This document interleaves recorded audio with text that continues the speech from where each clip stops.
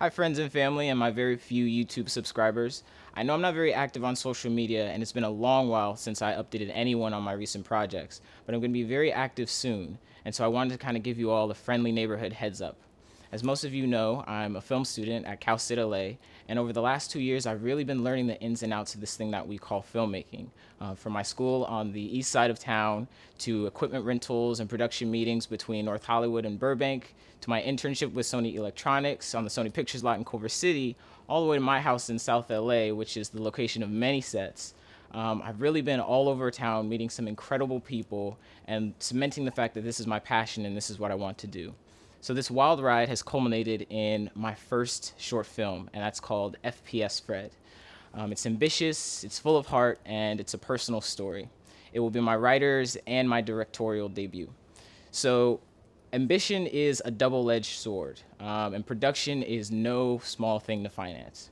So because of this, with my own money, myself and a small but incredible crew got together last summer and shot what we call Phase 1 of F.P.S. Fred. A selected amount of sequences and scenes to show you what we've been doing and to give you a general feel for what this movie is. We're going to be launching an Indiegogo campaign this spring in order to raise the rest of the funds and enter what we call Phase 2 of F.P.S. Fred, which is full-on production. So that's what I'm going to be plugging for probably the next couple of weeks.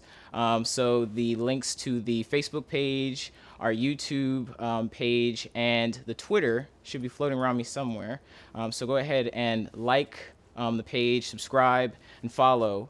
I'm so relieved to finally be able to tell you about this project. It's been torture holding it in with all of the hard work we've been putting in for so long. So please, by all means, stay updated. I'll be seeing you guys soon. Yeah, look out for F.P.S. Fred. It really irks me when people assume that when you play video games, you gave up on your social life. I don't get it. Everybody plays video games. I'm not stopping. And everybody has an addiction.